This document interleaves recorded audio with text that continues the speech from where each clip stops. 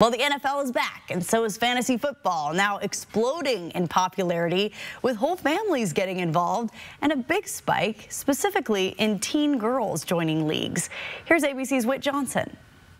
Fantasy football season is here. Fantasy football is back and booming in popularity.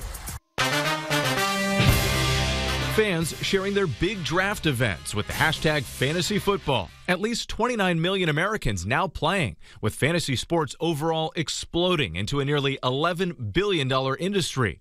Even televised drafts featuring some of the biggest names in football. This is definitely competitive because you guys literally took my top 7 first-round picks, so congratulations on that. All right, ladies, this is how we're going to slay draft day. And now women are more involved than ever. This is fantasy football for the girls. And competitive. Ladies, it's time. Fantasy Football 101. On the ESPN Fantasy Football app, traffic for females between 13 and 17 years old is up 67%, with an average of more than 13,000 users per month.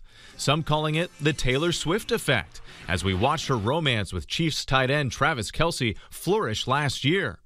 I thought